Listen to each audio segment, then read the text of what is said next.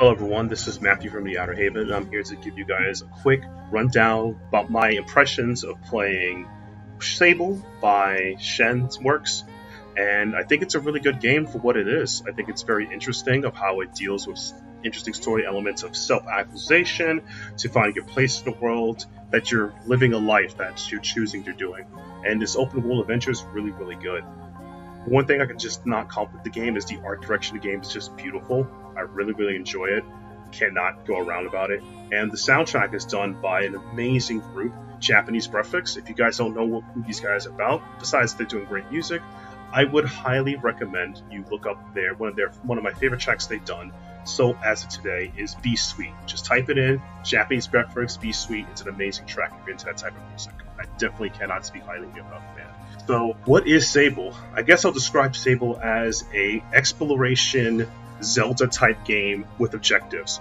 The game doesn't do much to interface you to do things, but you're exploring a world because of, reasons. I'm not going to spoil it.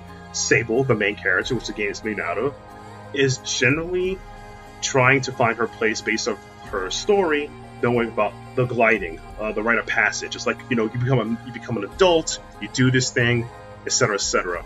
It's like the same thing as a comparison. I would describe the idea as like a rite of passage getting older. Think of it if you played other games like in little tangent here. If you played Mass Effect, the Quarians, those cool people, Tali, best girl. Her rite of passage where her people have a thing where they leave their home ship and then they find something and bring it back to the society, and it benefits everybody. So it's all pretty cool. The game does a really excellent job of making you feel this exploration of becoming Sable and exploring your place in the world. The game's pacing is pretty beautiful. It doesn't feel overbearing, it doesn't feel crazy, but you feel a part of this world. The art direction, the lighting of the game when Tuesday night's really cool. The platforming is very fun. And I just kind of feel like I could just drive off into the sunset in my motorbike forever. You can upgrade that bike too, which is really cool. So I can't speak enough praises of it. But I think it's very interesting what the game does. And if I want to discuss more about the game seems to be in a world where a former civilization, or, no spoilers here, you're living in the future where the civilization may have collapsed and you're living upon the collapse of it, and you're using what's from former spaceships and things about it to survive. Like, hey, that steering wheel could be used as, a dish to feed people. Better take that steering wheel, It's got to do what you got to do to survive. Just an idea. But I think it's really cool, too.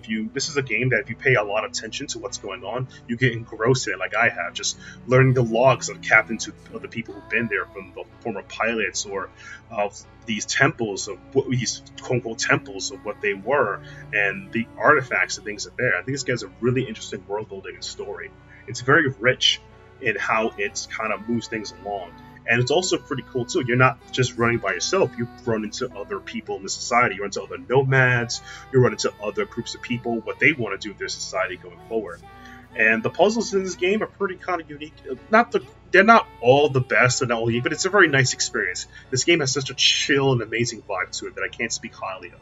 It's definitely a game I would recommend people who are stressing a game they can't beat, or they're not having fun with. I hate Valorant. I hate Overwatch. I hate this. Blah, blah, blah. Pop in some Sable and enjoy a chill journey for about an hour or two. You just have a good time. And this game can't do any more of that. So if you guys are looking to pick up this game is available for Xbox Series X and PC. And you will be able to pick it up on September 23rd, 2021. I definitely recommend it for everyone getting a chance to try the game out any way they can. It's definitely a fun experience. And the publisher of the game is Raw Fury. If you guys don't know, Raw Fury published a bunch of great games, such as Dead of West, and one of my favorite roguelikes of all time, Star Renegades. They're a great publisher that does that, and Shenworks, I can't give them nothing but credit for the entire team making this game the way it is. I have played a lot of open world games before, but never played open world games just this level of chill, at least in a long time. It feels like I'm engrossed in this journey of becoming Sable, learning her world through excellence, rather than I have to go be the hero and smash stuff. Bro, chill, just have an adventure, learn who you are. And the game doesn't kind of impede you. It just feels like take it at your pace and you'll get there when you get there, But anyway, I hope you guys enjoyed my impressions of Sable. Check it out when you get a chance, and I'll see you guys in the next one.